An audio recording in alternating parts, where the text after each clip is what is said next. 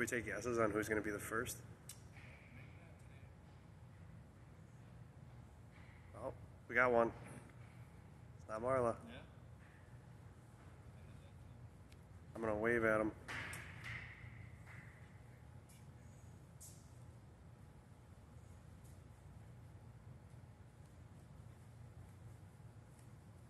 It may always seem like I'm here first, and it's just she's not late.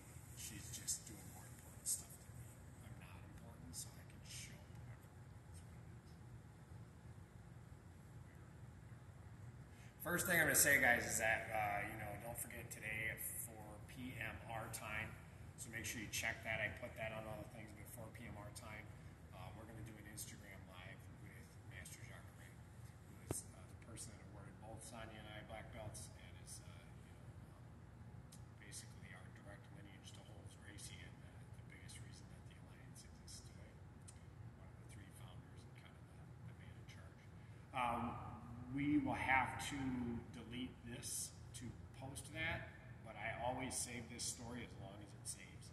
I always save this one and I post it to YouTube. So if you guys aren't missing any of the lessons or the Q&As, I'm posting them on YouTube as well on Alliance Jiu-Jitsu with Madison. So if you do miss them, you can, because this will stay up for about 4 hours, but we can't do both for some reason. The other thing is I guess I realized that I don't think it's possible to save the stories where you're interviewing multiple people, where there's multiple people on camera. The phone or Instagram doesn't seem to allow that. So that one with Jacques will be up for 24 hours, and that's it. So make sure if you can't catch it at 4 p.m. that you get a chance to watch it. I'm not going to ask him about coronavirus stuff. I'm going to ask him about jiu-jitsu stuff. That guy, it's a waste of time to talk about what's going on right now with a guy like that. So we're going to try to have some fun, talk about some good stuff, but you learn some history, and your lineage is super important. Okay, so we're going to start with today. We're going to do escapes from the crossbody. So this is a series that we don't do in fundamentals anymore, but we used to do all the time, where we start with basically trying to recover the guard, and when that doesn't work, or the person reacts a certain way, we're able to use this bridge that we do, where we bridge and roll the person over, and if they defend that, then you can escape out the back. And so we're going to do all of that. My lovely wife's going to demonstrate that for us, starting with the basic escape from the crossbody. So we're going to be in the crossbody position. Okay. Super important. There's a couple things I'll say before we get started. This is a super important series because you're going to learn 3 escapes that tie together, and they also kind of work with each other, and that's super important. We said this other times, but a lot of times when we learn submissions, we learn these combinations or these chains. The same with sweeps. The best thing you can do with your escapes is try to chain your escapes. The more that you can put those together so that you have options, because it's not always going to be like, oh, I love this escape. That's great. If the person's not giving you the right look, it's not going to work. And so you want to make sure you're able to kind of identify why escapes work in a certain scenario, or like what the look is that I'm going to give her that's going to create that escape, but also when it doesn't work, where I can go next. Because a lot of times, let's say you're trying to escape your bridge and make a big bridge, hip escape, everything, and then you run out of ideas and you just kind of collapse back, right? It's that where you just got to dogfight, and that can take a lot of your energy, and sometimes scrambles put us in worse positions. So it's good to have an idea of where we're going. I'm going to start in normal position and have my arm underneath, okay, and holding her in crossbody. And sometimes here, if I have really good shoulder pressure, she may not be able to even bridge and hip escape as much as she wants to, okay? So we're going to talk about that first, because we're still able to do a couple of things. We're going to talk about a frame that we build, super important idea, how we push the person towards our hips, and then what happens when that bridge and that hip escape doesn't really work, kind of the ways to create some motion. So her idea here is if I'm really tight, it's not to make, let's say I'm really tight and I'm putting down a lot of shoulder pressure, and she just wants to bridge and bridge and bridge and bridge, and she's just doing this, and she's just, man, that's a hard fight. She's using a lot of energy to bridge her hips against my weight, and she's not making a lot of progress. Your goal when you're stuck in a position like that, if the person's really tight, really heavy, really strong from that position, isn't to make huge motions. It's to make small motions maybe that create a fight. So she can do something little that I have to react to, but that means I have to move my body. So if I'm just holding, right, it's pretty easy for me to just hold. Okay, if I squeeze and I lock on, I want to use all my energy to, like, let's say like a pin, right? A pinning you down. That's not the best jiu-jitsu, but sometimes it happens. If I'm going to pin her down for her to continue to make big bridging motions and just, waste energy is a kind of a no-no. She's going to wear herself out. So the first thing that she's going to do, she wants to make sure that she can make a grip, and she's going to control the shoulder. She's going to try not to lift this elbow past my head, because if she reaches up like this, a lot of times I can start to make my way towards the head and arm position. So she's going to kind of use her elbow, make a grip on the armpit, and pull that down. So now she's pulling my head this direction. Then she can make a bicep grip. The reason that we do this first, this first and then this, is because if she chooses to reach up and do this here, I can advance to that open elbow or high elbow position. And then she's down an arm, right? I take that arm out of the equation. It makes it very difficult for her to create any escape. So, first grip here, pull down. Second grip on the bicep by the elbow. Okay, it's almost the bicep tendon, and close. So now she's in a position where her elbows are pinned back to her body. They're tight, so I can't get underneath here to try and go for head and arm. I also, if you look at where my hand is here, I'm not able to control with my shoulder pressure as well. I actually can't put the pressure on her neck anymore. That's also going to allow her to look that direction, which is really good as far as trying to escape. But let's say I know I'm losing this fight, so I'm going to hold on really tight here, right? And she's going to try to bridge and hip escape. And it's not really going to work too much. She's going to feel stuck. What she's going to do is she's going to get on her side. She's going to try to wedge this knee between, okay? And now from here, just push that knee against my hips. Look at how she can stretch my arms. It just kind of, I always use the term ratchet. If you guys know what a ratchet is, it's like you're kind of just slowly tightening or slowly loosening something, right? She's going to ratchet her way into the guard. So that's the basic idea right there. Like, you couldn't make this big bridge, this big hip escape. It's too much power. The person's really squeezing you down. But this knee is going to come in between the hip and start to kind of pry your way in. Okay, so once more again, top grip first. So I start with good shoulder pressure. Top grip first. Bicep grip or bicep tendon grip second. Close the elbows. Now you're tight. Now I can't keep a solid grip. I can't put as much pressure down. Okay? And now what she can do from here is start to get on her side and just, now look, just even if you can just barely get the knee in. She's got a little shorter legs, but even I can do this to her, right? Get the knee in. And I'm trying to stay tight. Now she's using that to kind of push, stretch, push, stretch, push, stretch. The control of this arm stops me from shoving that leg back, right? So it's hard for me to push that leg and move. So what I mean by that is, if we're just here and she tried to put that knee in here and I was able to maybe push that by, or maybe take my hand here and grip and pull it out, but she's controlling that so well that she's able to stretch my body. So that's the first technique. That's your jab from here. That's what's going to get it all started. As soon as she starts doing this to me, I am starting to lose ground on this control. I'm starting not to feel like I'm in control. To be honest, I feel like I'm not in control as soon as she built that strong frame. I've kind of lost my shoulder pressure. You got to work through pressure. Okay, good. So the next technique now, I'm going to move away from that leg. That's my option. So she starts putting that knee in, and I'm going to move away from the leg. So I'm going to be here. She's going to start to put that knee in, okay? I can try, even if I come in to like block this, I'm trying to get away from that. See that? So what happens is, if you notice where my butt is, everybody look at my butt, I'm moving towards her head. What she's going to do is start to change directions a little bit now, okay? So we're almost parallel. That makes it very easy for her to roll me. Now she's going to use a strong bridge. She's going to bridge up and over, driving that elbow through my chest, and now she ends up in the crossbody, okay? This works because, and you're going to do this with some, I don't want to say momentum, but you're going to do it, it's kind of you create this fight. I'm going to be going towards the head, and then you're going to do it with timing, so that as I start to go towards your head, right, as I start to go this way, that she starts to go this way. So usually when we show this first, she'll like walk, right? So she'll kind of walk there, here, and now she'll bridge, boom, drive in, and that's that, okay? But in real life, that fight's going to happen a lot faster. So what'll happen is she'll try again. She'll make her frame. She'll put me in the right position. She'll try to get that knee in. I start moving this direction. She'll actually just swing her leg. So I'll go this way. She'll swing back to that bridge. There you go. Right? So it'll be relatively quick as far as the motion goes. Because what's going to happen, and you'll notice this, one of the things that we naturally do when I teach this is that people will stop walking towards the head as you start changing directions. They'll start coming back towards your legs. Because you know there's two things that you'll feel. One, I always tell people to relax this shoulder a little bit if you're doing this and turn this hand palm up. So you control under like this. If you're making a grip or something like this, the big problem with that is you might roll over your wrist when they bridge you and create like a wrist lock situation, pop your wrist, hurt your wrist. But also it creates more tension on your shoulder. Everybody's always like, oh, it kind of feels like my shoulder's stuck. It is.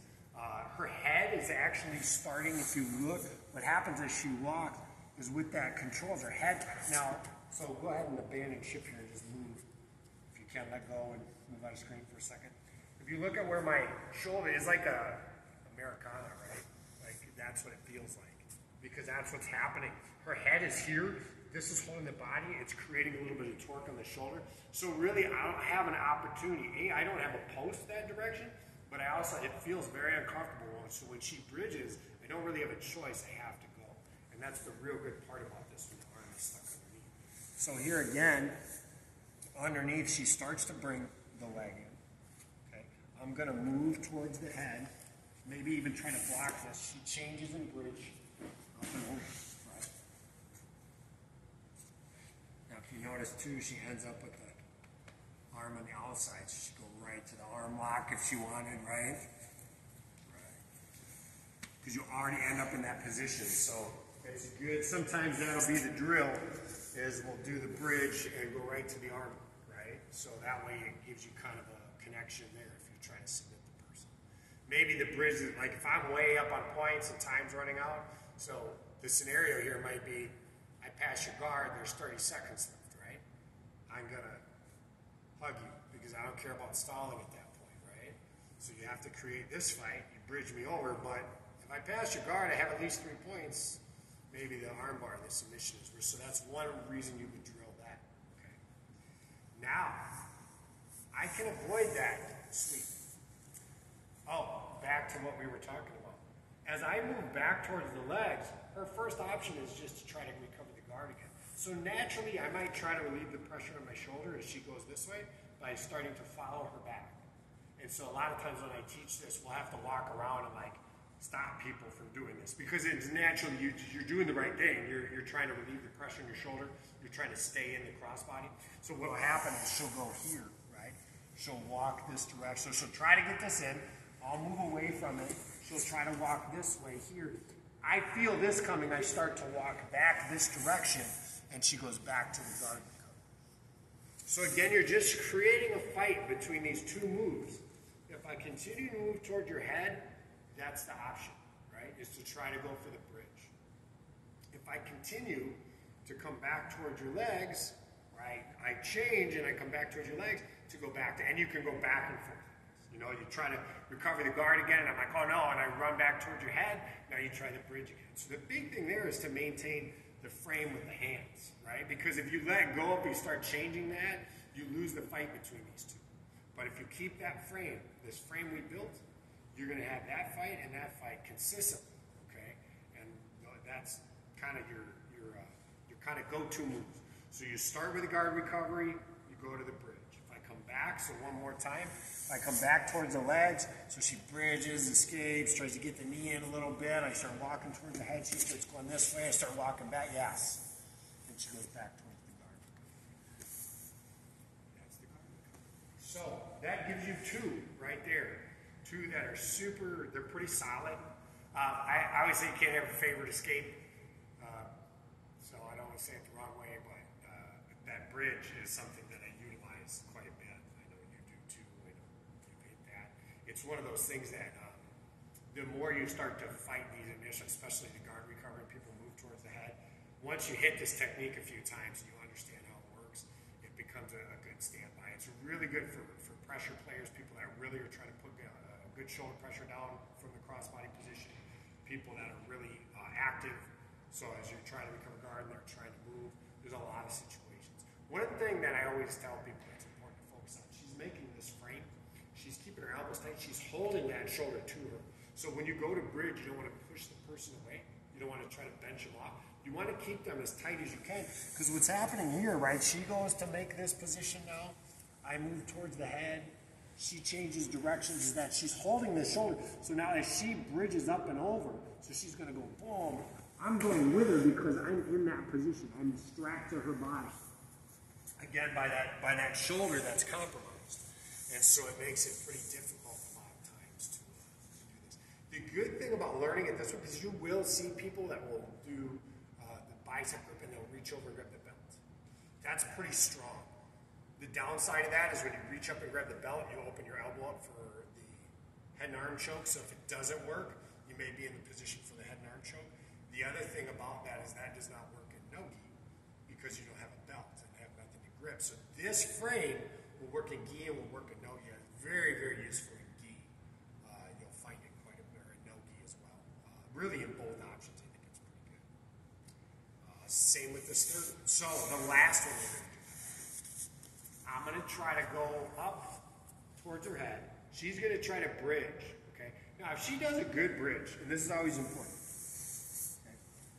What happens is she goes here, she goes, gets this in, I walk up. If she does a good bridge here, even if I try to plant this hand, so she starts bridging, and I try to plant that hand, I'm still going. Okay. But what happens sometimes is I'm going to plant that hand as a reaction, right? But I'm also going to try to move my chest away. So what we just talked about, why she doesn't want to push me away. Okay? If I am here, and she tries to create that bridge, so let's just say she goes towards the bridge position here, and I go like this, and she tries to bridge and roll. I don't have to move, okay? So what happens a lot of times is not only will I plant the hand to stop myself, but then I'll start retreating, right? So let's say she creates this motion properly. Really good fight created by her. She put the knee in. I start moving towards the head. She changes directions. She bridges. I'm like, no. And then I start pulling myself back right here. So if she keeps trying to bridge here, and here again, this is what I talked about. Let's say she just collapses, right? Boom. And then I'm going to come back into crossbody. And you created all those good fights and all that good energy, and then we lost. We didn't have a back door, right? So one of the things that she can do here now is actually sneak out the back. Okay? We call this the high underhook escape. It's usually what I'll refer to it as. Because you're going to make your high underhook, almost like half guard. You're going to go high into the armpit, not low. And that's important. So what's going to happen is this. She's going to go. She's going to bring the knee in. I'm going to walk towards the head. She's going to go to bridge. I'm going to retreat. She's going to take and drop. That's her left arm is going to go inside towards her chest, right? She's not going to try to shark fin it. So go back. She's not going to do this, right? Because I'm going to control that pretty easy. You just drop the elbow down. Now it's going to come up through the armpit, and she's going to escape her hips a little bit, throw herself off the back. So you notice now she's controlled to the turtle, and she can attack then. You know, now even in fundamentals, you learn how to take the back from there, but you also learn the clock choke from there. So right from there, again, she could create the clock choke. So same scenario as before. I'm up on points, I'm killing her. Maybe I'm up more than 3 points, right? To pass the guard. Maybe I took you down too. So maybe even taking my back isn't good enough for 30 seconds left. But the clock choke is there. So again, that could be another thing that you throw into the drill. So the idea of this, and everything, I say this a lot when we show these techniques, you kind of almost have to abuse the bridge for a while. Like you have to get really good at it, and the better you get at bridging people. It's good to have, this is where it's good to have these healthy rivalries with the people you train with. If I bridge Sonya enough, she's eventually going to give you that next one, right? If she bridges me enough, I'm eventually going to give this one where I post and I get away. I use that bridge a lot. It probably took me, years of doing that before I really started to see this last option more. Most of the time you get the bridge. If you get really good at the bridge, it's a hard one to stop. But then there's this place that they can stop, and that offers you this last technique. So let's explain it one more time. Okay? You're going to bridge in. So Get the knee in. I have to respect that. If I don't, she just keeps again trying to ratchet away and get back to the guard. So I have to move. I have to go towards the head. Okay? She starts to bridge up and over. If I don't respect that, it's going to roll. But if I'm like, oh, see what happens? I like lift in my chest. So she continues to bridge here. Not going to happen. Drop the elbow, right? Shoot the high underhook up. Insert.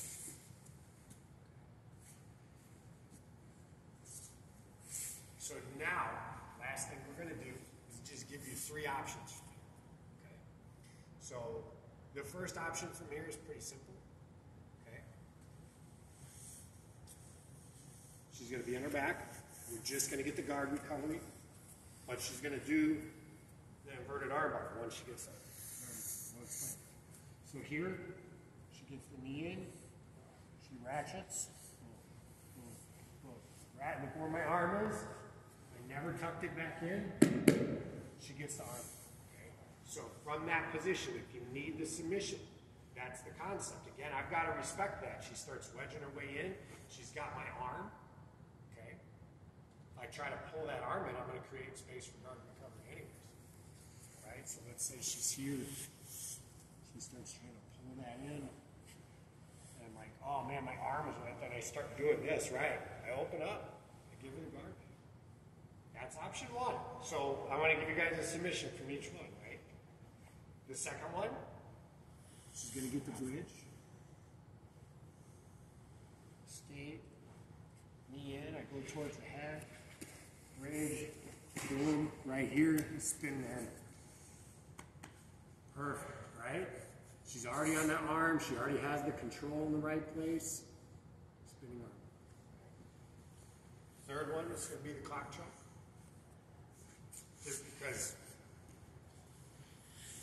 we could take the back, and in all honesty, you know, for 20 seconds into the match, I'm going to take the back. But if we're 20 seconds away from the match ending, I'm going to try to choke, right? So she's going to get the knee in, going to move towards the head, she's going to go for the bridge here, out the back, boom.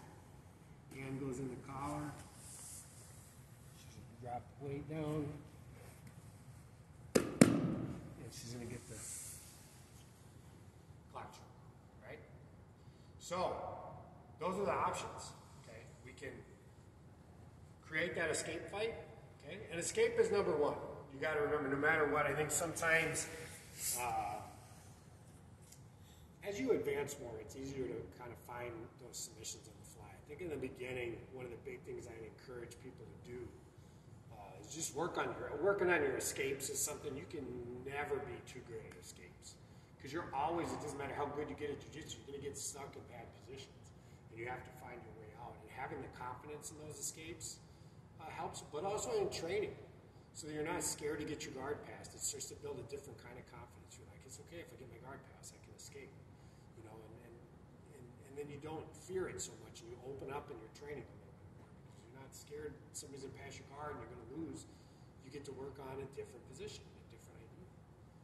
But it also keeps the training going longer. If every time you get your guard passed, you freeze up in crossbody, you freeze up in mount, you're just going to get tapped out, right? Or you're going to stay in mount. Neither one of those is fun, right? Stay in crossbody, that's not fun. Or you're going to escape. You're going to create escapes, and you're going to be able to stay in the fight, right? So if it's 8 minutes of training and I pass your guard in the first minute, you can spend 7 minutes suffering, or we can keep the fight going, and you have a chance to win, right? And that's that big concept. No matter how many points you get down, there's no tech falls in jiu-jitsu. That's the coolest thing about it. You know, we can still submit somebody. They could be up 30 points on us, but if they leave a neck out or an ankle out or an arm out, that's it. You know. We did get a thank you guys for the instructional, and thank you for continuing to do all these. Yeah, of course. Yeah, I mean, it's not ideal, but we're happy to do them. So. Any other questions on that? I don't have any questions. That's good. At least none that they sent me. That's a good, well demonstrated lesson. So, it's one of those things that I think, that's an important lesson because you can constantly keep working on those ideas and get better. I think escapes are super important. So. Nothing else at all? Well, don't forget, guys, we've got Master Jacare at 4 p.m. our time. It's 2 Pacific, 3 Mountain, 4 Central, 5 Eastern. So no matter where you are, if you feel like watching that, it's like I said, I'm not going to sit here and hammer on stuff about the virus with him. We're going to talk jiu-jitsu because that guy's a wealth of knowledge and history for all of us. It's our team, and it's our lineage, and it's super important to hear good things and positive things from him. He's been very positive through this whole thing about, we're going to get back to it.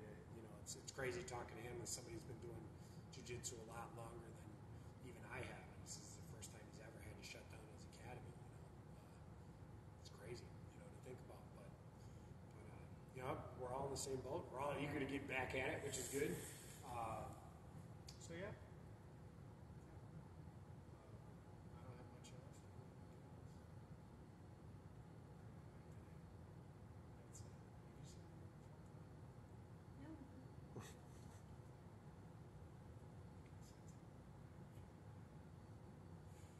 Yeah, so we will be here.